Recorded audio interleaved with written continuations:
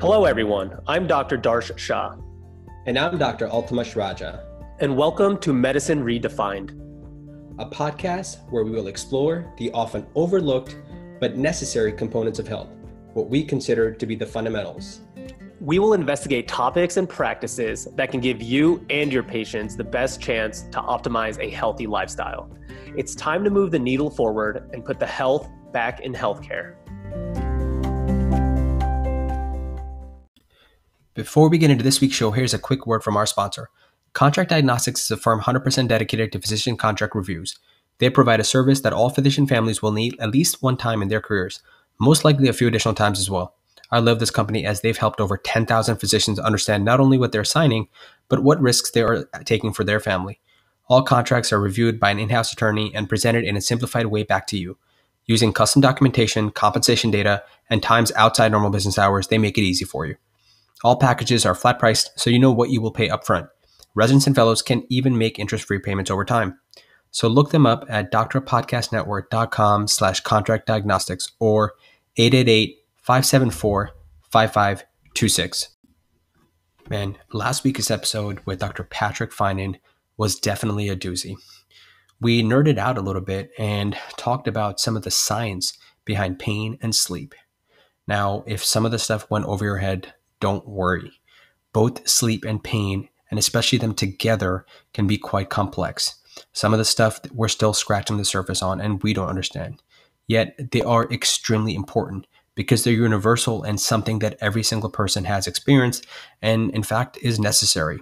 So in this episode, Darsh and I talk about the key takeaways that we learned from Dr. Patrick Finan, and we even expand on some of the things that we discussed with him, provide some clarifications and things that we thought might need further diving into and elaborating on. So without further ado, hope you enjoyed this Lessons Learned. All right, guys, welcome back to another Lessons Learned with Lessons Learned from Dr. Patrick Finan. Today we have Dr.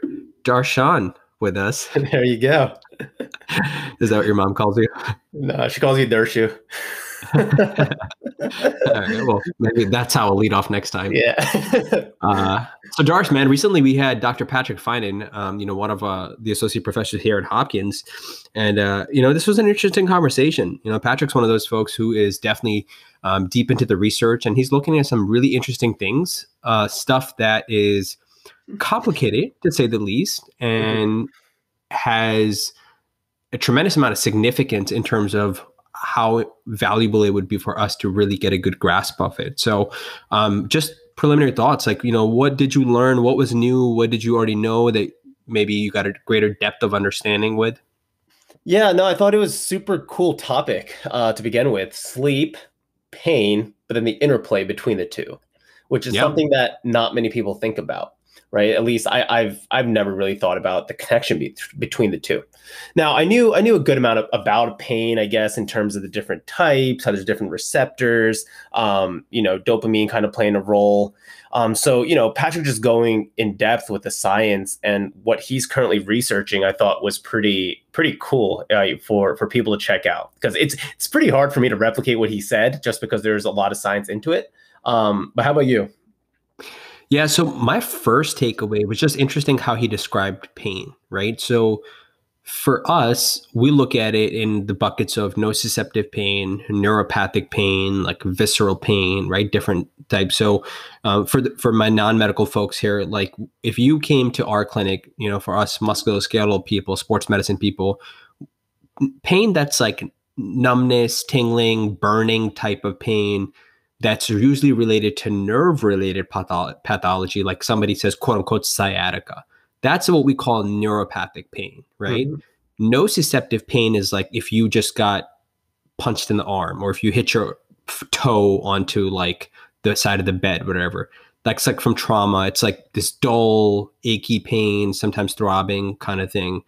And then visceral pain is kind of like deep belly pain. If somebody's ever had a gallbladder taken out or an appendicitis, had an appendectomy, that's kind of like the visceral pain. I'm sure there's other stuff that I can't think of right now, but that's kind of like the buckets that we'll drop it in.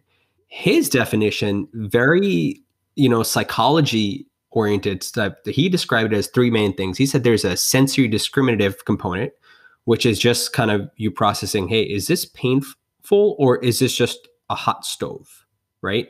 Mm-hmm. Then there's the cognitive evaluative component, which is what shall my body do about this, right? That's kind of like your brain's interplay with your hand and kind of that reaction. And then the last one, which is kind of what we spend a lot of time talking about, the affective emotional component, which is the emotional state one is in.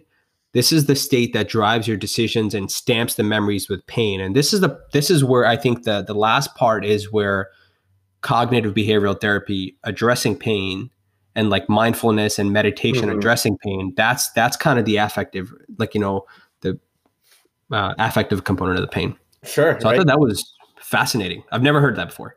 Yeah, absolutely. Right. Because I guess it comes down to how we can rewire our brains, rewire our neurons, rewire our neurotransmitters in a way, just to decrease that chronic pain, which is essentially what we kind of talked about.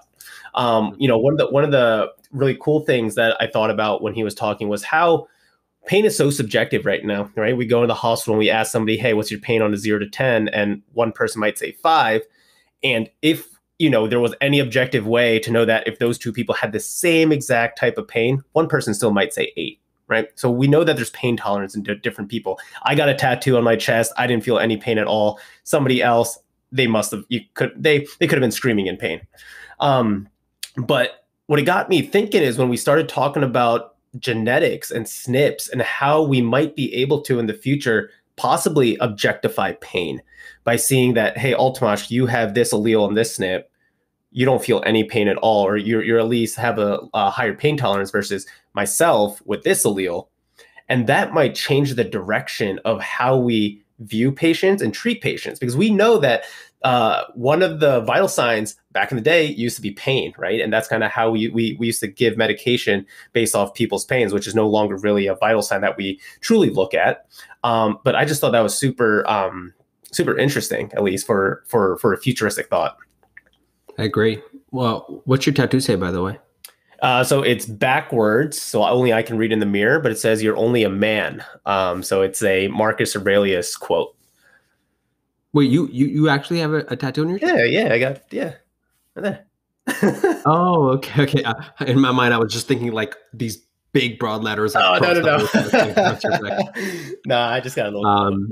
I will be getting another one soon, though. I love that. I want to, after I finish this book, as a side note, I want to maybe kind of get some of the Seneca stuff or Marcus Aurelius. What's that book that Ryan Holiday always recommends from Marcus Aurelius? I can't think of it right now. Meditation. He loves it. It might be. I think that's one. Yeah, that's where I got this from. I love that. All right. So coming back to this. So it's really important because of kind of the alterations that different people experience with pain, right? It's some people have a more positive emotion. Nobody, I think, has a truly positive emotion with pain, but some people have a less negative emotion with pain. I guess in some sick, twisted way, some people could have a positive emotion with pain. Actually, now that I think of it, some people do. So the pathway, specifically specifically neurotransmitter pathway that he had kind of alluded to, was the dopamine pathway, right? Again, we've talked about the dopamine pathway before, being very, implicated in reward-like behavior, but kind of a newer thought that this is kind of involved in pain-related behavior as well. And, can this also be responsible for positive emotions that can affect analgesia and possibly how people might experience drugs of abuse? Like, why are some people more susceptible to become, addicted to narcotics, whereas others aren't? And so he mentioned that in the last few years, a number of studies are showing that people with chronic pain are, they do have like evidence of reward processing deficits to natural rewards, like even money or other things. So instead of getting money and natural rewards and those kinds of things, they're using drugs of abuse and more susceptible to drugs of abuse. So the cool thing that we're going to talk about in a second is how are these reward related mechanisms modulated by sleep, but kind of the gene thing that you alluded to. So that's specifically the COMT gene. And then there's a SNP on it, the Val 158 MET SNP, which I think that we did look up. It's not necessarily available to every single person who has their own data. The one thing, though, I think worth emphasizing is what you just said. This may tell us something, because it cannot tell us if it can't tell us what the actual changes are, what the actual dopaminergic changes are on a day-to-day basis. It maybe tells you stuff that can happen at the molecular level, but nothing about the actual phenotypic expression. Like, this is what the people are encoded with. This is the gene that they're born with.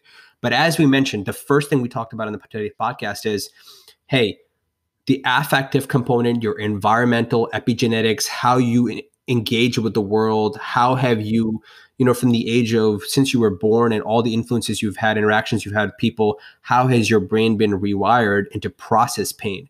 And it's such a complex phenomenon that, it can't just be simplified down into this one snip and this is why somebody would get it. I think it's a great academic discussion for me and you to have, and us three to have with us two to have with Patrick. But I just want to emphasize that for the everyday folks out there, that this isn't something that's kind of the be all end all.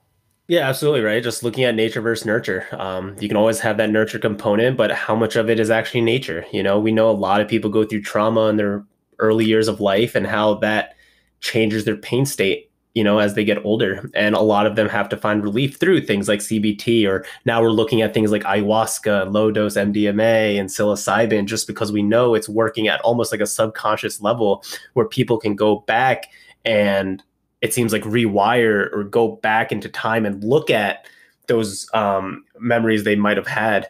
And we're now seeing anecdotes, at least, of people coming out and being more pain-free from these trials and things. So just super interesting stuff that I'm really looking forward to here, maybe in the next 2, 5, 10 years, of just seeing what really comes out.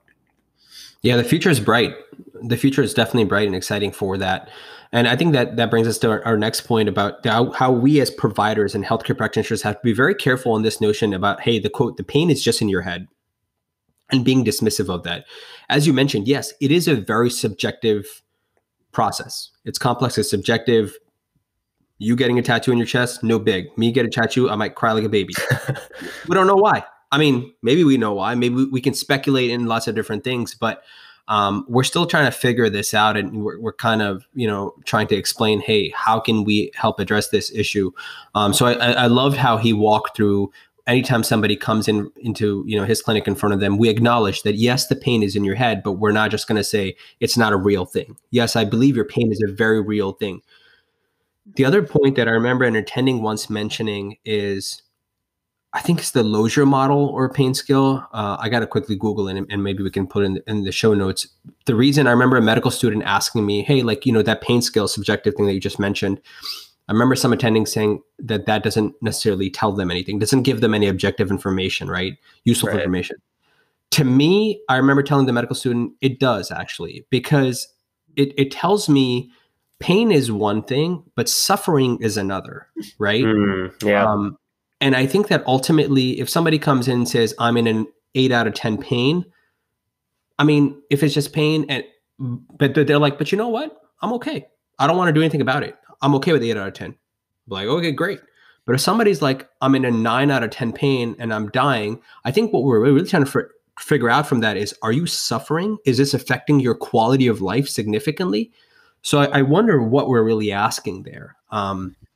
So I think I don't know. What do you think about that? No, I like that, man. That's good advice for me too. I mean, it's just when I go in, I ask these patients, I often so many times disregard it, right? Because you're like, oh, 10 out of 10 pain. I'm like, okay, come on, like this is not 10 out of 10 pain, right? And the way I ask the question is, can you tell me on a scale of 0 to 10, 0 being no pain at all, 10 being the worst pain in your life, and then I try to give them an example of something like drastic, like getting hit by a car or something like that, just to give them a frame of reference. And then I'll say like a 3 might be like a bee sting, right? But again, I'm giving my subjective experience, but I try to give that frame of reference. But even then, a lot of people will then, drop it down a little bit and say like, okay, maybe a 5 or 6. So it at least allows me to kind of gauge it a little bit better. But at the same time, does it allow me to gauge the suffering is the question. Probably not when I do it that way. And that's the one thing I think providers need the most work on, is helping people from their suffering. Yeah. And ultimately that's why we want to, that's why we do it. Right. I mean, if you're truly in it to help people, then you want to try to alleviate that. Because it's like going back to somebody's MRI, right? You look at the MRI and you're like, oh, well, your imaging looks great. There's nothing wrong with your back on your imaging. And the person's like, but I'm in pain. I'm hurting. I can't do this and I can't do Y. We're like, but your imaging looks great. Like, that doesn't help the person. Right. Yeah. So let's dive into kind of the meat of it, right? This is the fun part. This is my favorite thing in the whole wide world to do. 8 hours every single night. Oh, yes. So let's just quickly talk about sleep, right? We're going to talk about how sleep interacts with pain, and he had mentioned that we have known over the last couple of decades that it's a two-way street. Sleep and pain are related, but what we've learned over the last couple of years is that the traffic is flowing a little bit heavier one way, from sleep to pain. Mm-hmm. Sleep tends to affect pain more so than pain affects sleep. And again, we know that, as I mentioned, it's a two-way street. But just could you give an overview of like what are the two main components of sleep that we look at, and what do they mean in terms of like quantity and quality? Yeah. So, right, we look at REM sleep, which I think most people know is the dreaming part, right? Which increases in duration as you go through your sleep. And that's oftentimes when they say when you wake up, you might remember your dreams. That's probably just because you got out of REM sleep. And then we look at the non-REM sleep, right, which is kind of broken down into different stages with N1, N2, and then we got slow wave. Now, each of those types of sleep will be associated with different brain frequency. And during those times, there's also just different neurotransmitters being released and things like that. But when we look at it all together, the best quality sleep you can get is a good progression through all those stages, right? And I think a lot of people miss that concept because they think the minute their eyes are closed and they're sleeping, they think that's all that matters. But it's not necessarily just sleep. Because we know if you have alcohol, your REM sleep is pretty much shot, no pun intended. But you need that REM sleep, right, for that restorative process. Likewise, there's other medications, even melatonin, we know, right, doesn't necessarily take you through all those stages of sleep in a proper way. So I think it's very important for people to understand that there are different stages, and that, we're about to go into talking about wearables, me with a Whoop, you have an Oura Ring. But that's kind of the most basic overview I can get. Anything you want to add to that? Yeah, no. So I would take it even a step further back and kind of say, all right, so I think the one he talked about is, they look at when you kind of hit the hay, and you're going to bed, how long does it take you to fall asleep, truly fall asleep, latency, right? Yeah, sure. Yeah, so sleep onset latency even because if somebody spends 10 hours in bed, but they only slept 4 hours out of those 10 hours, that tells us a lot, right? Even though if they were trying to sleep, right, that's called sleep, like maintenance insomnia, right? Because some people lay in bed, they're like, I lay in bed and toss and turn, I can't fall asleep. So we know that in medical school, there are different types of drugs we address with the elderly, like, zolpidem versus benzos, which we know now are basically toxic, both of them, for sleep. Sure. Well, they just kind of sedate you. They don't actually kind of put you to sleep. So that's one thing. And then how long you actually slept. So if you were in bed for 8 hours, but you slept 7 hours and 30 minutes, that's awesome. I mean, that's over 90% efficiency. That's kind of what we're looking for. That's good. That's what we call dense, good quality sleep. Like, you didn't wake up a lot. You didn't toss and turn a lot. You didn't wake up 6 times to go to the bathroom. I mean, so that's kind of what you're looking. You're looking for both how long you were actually asleep, total sleep time, which is why it's important to give yourself the opportunity to sleep, 8 hours. And because 8 hours in bed doesn't necessarily mean you'll sleep 8 hours. And then, how much tossing and turning you get. And typically, again, trackers, we'll talk about in a second, like Darsh said, but, different trackers measure different things.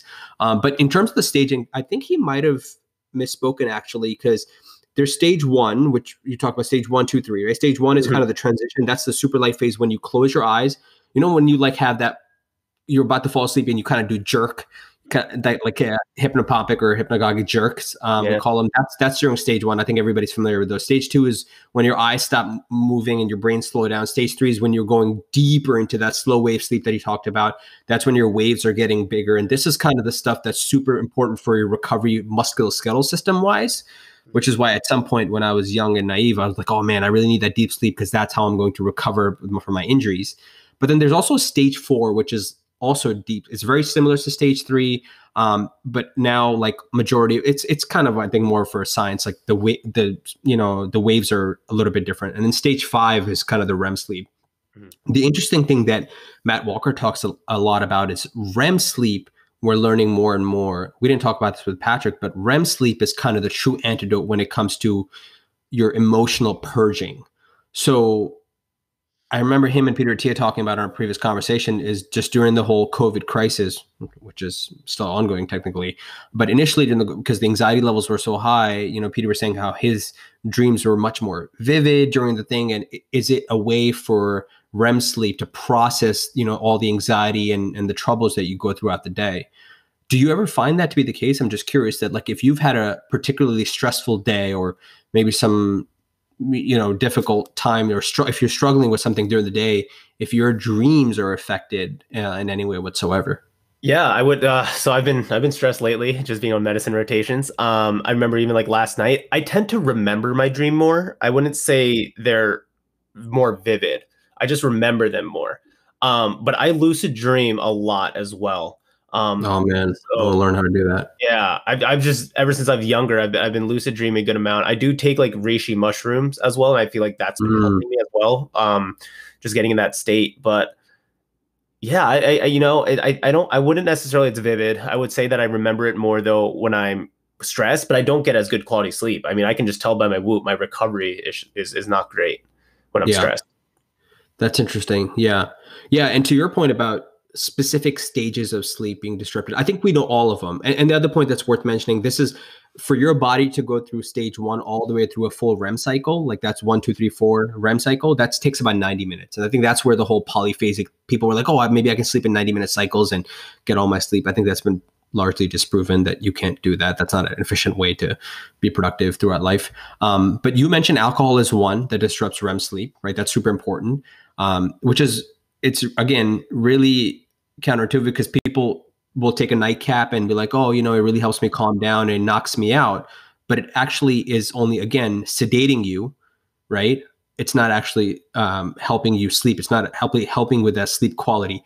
I'm going to steal this from Peter Attia. He mentioned that at some point, some other physician, one of his colleagues told him, hey, if I take a baseball bat and whack you in the side of the head really hard, do you think you'd be unconscious? Yeah. How can you equate that process? I mean, you're technically out, you look like you're sleeping, but that is not the same as the restorative process of sleeping. Yeah. So basically that's what alcohol does. And I think that for different people, different levels matter. I think for some people, maybe a glass of wine is probably okay. You kind of really have to figure out, this is where the tracking stuff is really valuable is, hey, what's that cutoff point where after this point, my sleep quality is truly disrupted. People don't necessarily need trackers to do this. I'm sure you could do it with pencil paper and just being very in tune with your own performance the next day and just kind of tracking over time. But any thoughts into that? Do you, I don't personally drink, but I know you every now and then you like to enjoy it. Yeah, absolutely. But so with Whoop, there's a journal that you can input certain things and alcohol is one of them. The thing that completely destroys my sleep the most is alcohol in my journal, by -7%. So it will decrease my heart rate variability. It'll increase my resting heart rate while sleeping. And then the next day I'm making up for the REM sleep. So then about 40 to 50% of my total sleep is actually in deep wave or REM. So I don't go through that natural progression. I quickly hit REM the next night. Yeah. Have you noted, is there like a certain, and we don't have to talk about this if you necessarily want to, but is it like, do you know if there's a cutoff point? Like, hey, okay, 1 glass of wine's okay for me, or maybe just like, whatever, like a couple beers. Like, do you know what your limits are at one point? It affects you, or even the slightest bit will affect you. So I think for me, it's not even about quantity. It's more about the timing of when I'm doing it. So if I'm like, let's let's say day drinking or I'm drinking through the day, I'll be okay because I think my body can just recover from that, at least from a hydration standpoint and things. But if I'm even having like, it depends. Like wine, I'm okay with. If I'm having like a whiskey or hard liquor or some beer at night, and I have like more than two, and I'm like, let's say 3 hours or less away from sleeping, it'll definitely affect me a little bit. Interesting. Yeah. Yeah. So, I mean, I think that's a good, self-experiment for people to try. If you have found that you're struggling and you kind of always are using it as, a self-medication strategy, maybe, think twice about it. And not necessarily, again, we're not anti whatever, obviously, there's a balance to life, but something to think about. The other thing in terms of like disrupting specific staging of sleep, we're talking about sleep and its association with pain. The fact that opioids disrupt slow wave sleep, deep sleep, just absolutely mind blowing, right? Think about that, right? I mean, we're in the middle of an opioid crisis. We're getting better, but we're not, we're still in the neck of the woods. And we know that poor sleep causes more pain or increases your perception of pain. We take more opioids to combat that pain. Opioids disrupt your sleep cycle. It's just, what the heck are we doing? It's unbelievable. I have a patient right now who's a chronic pain patient, and we're giving opioids because treating the pain, but then it's that pain is disrupting her sleep, and we're waking her up in the middle of the night to give this, right? To give the opioids. Yeah. So it's just like in my mind, well, chicken or the egg, what do you do?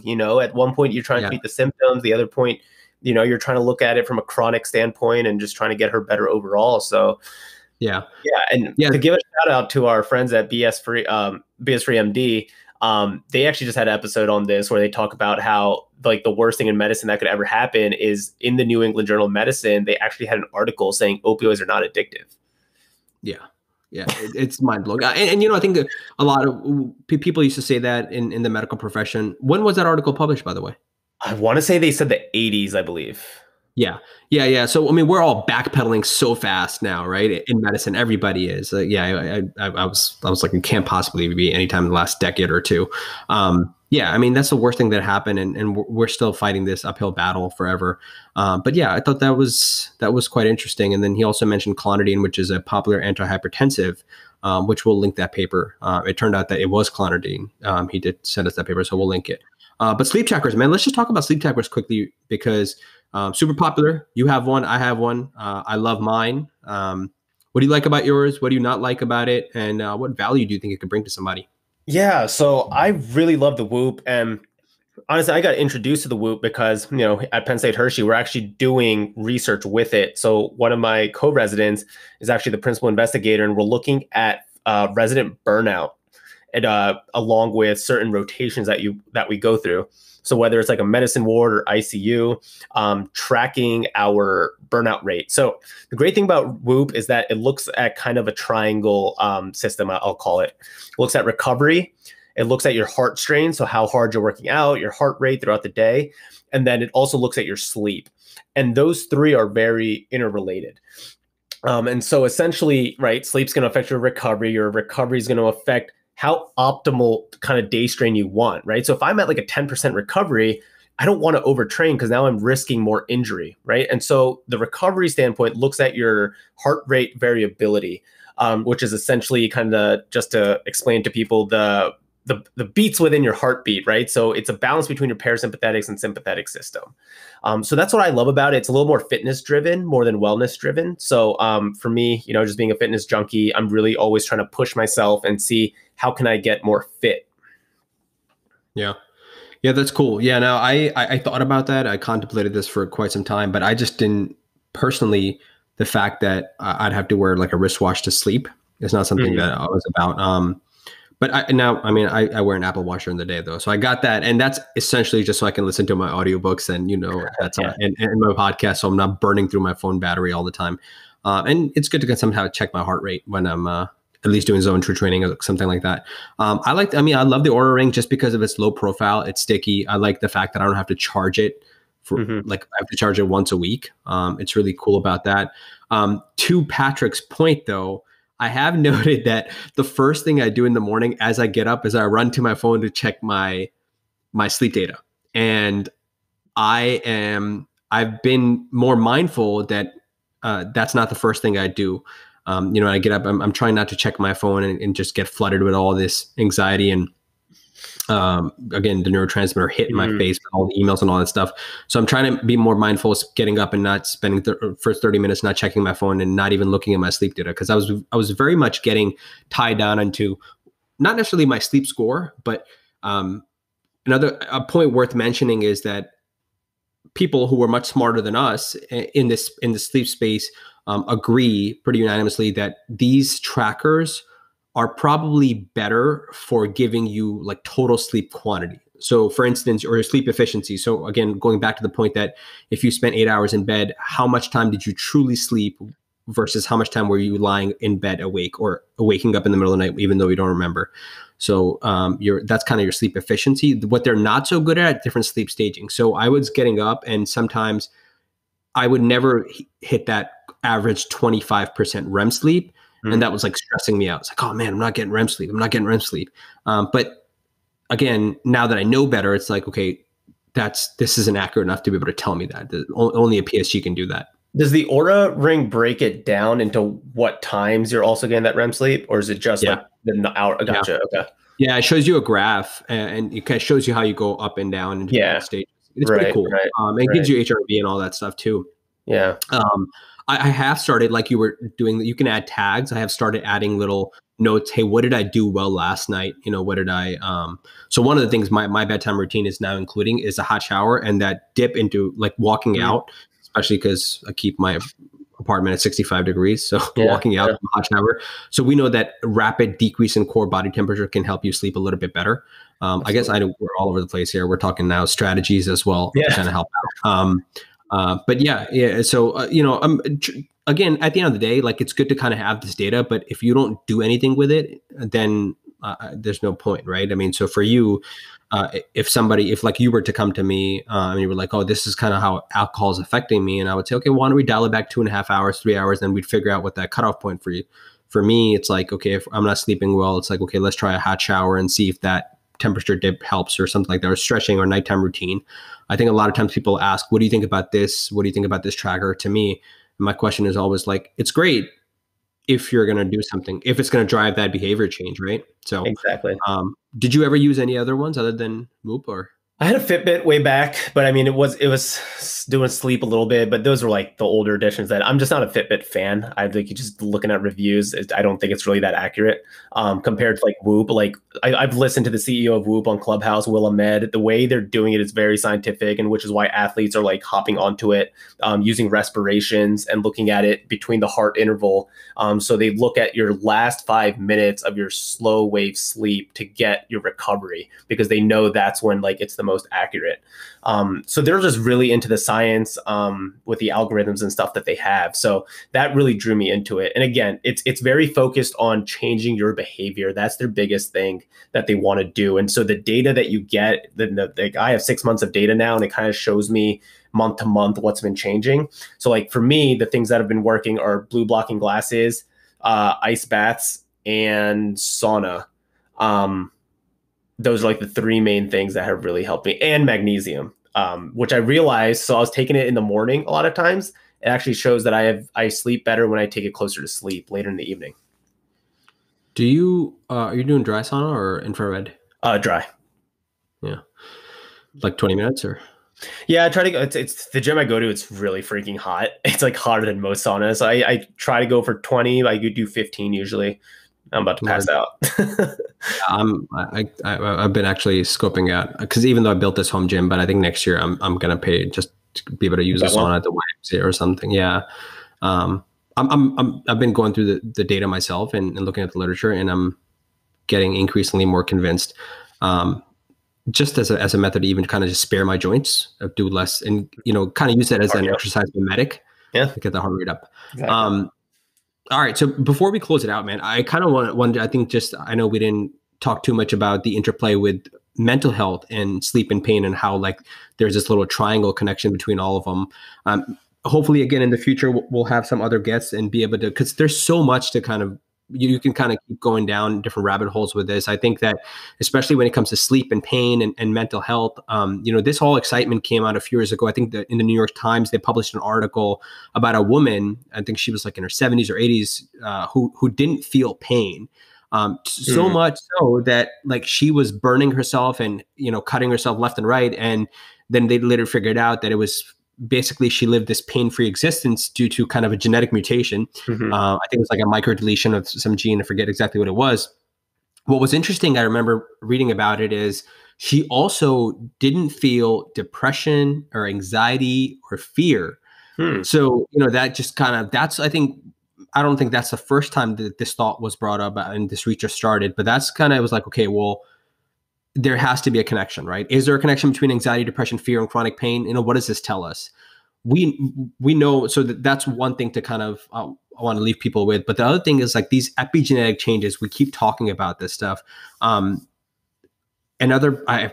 forget exactly where I read this. I want to say probably on like Peter Thiel's website, is they were talking about these, looking at like college age men in some study and looking at the paternal environment, how that can influence the offspring.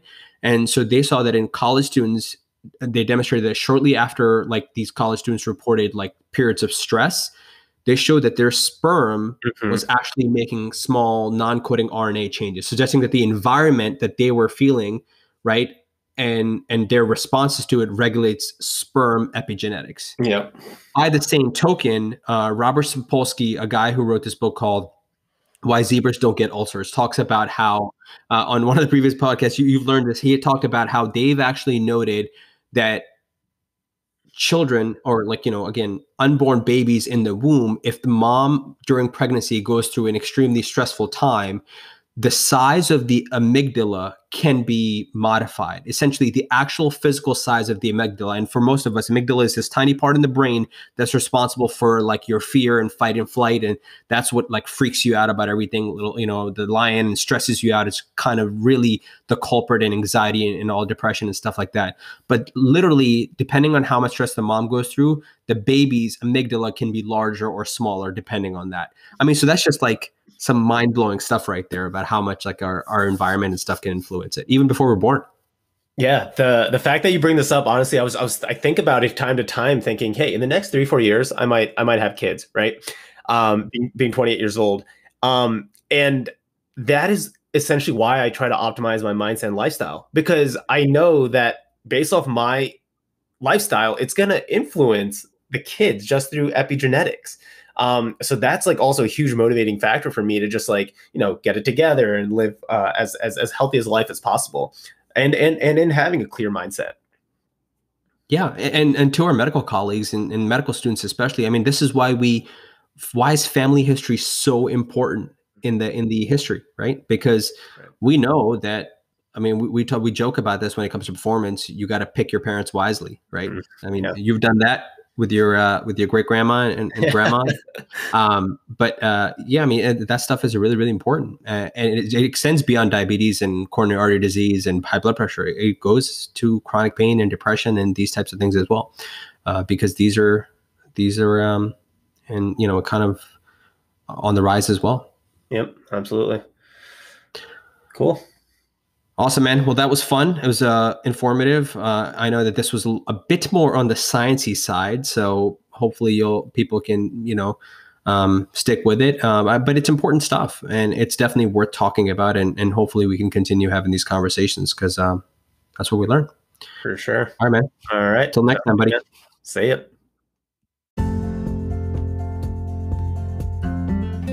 Well, that's a wrap on the show. But before you take off, just remember that this podcast was brought to you by Contract Diagnostics. This is a company that specializes in contract reviews.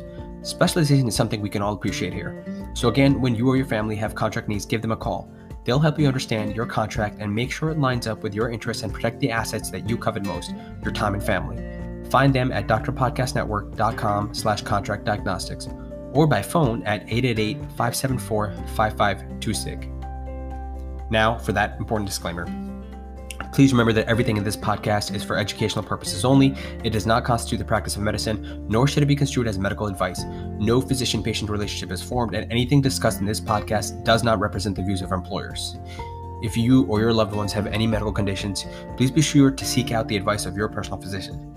But if you think you like the show, please be sure to subscribe, review, and share with anyone who you think will value from this as well. And until next time, thank you for listening.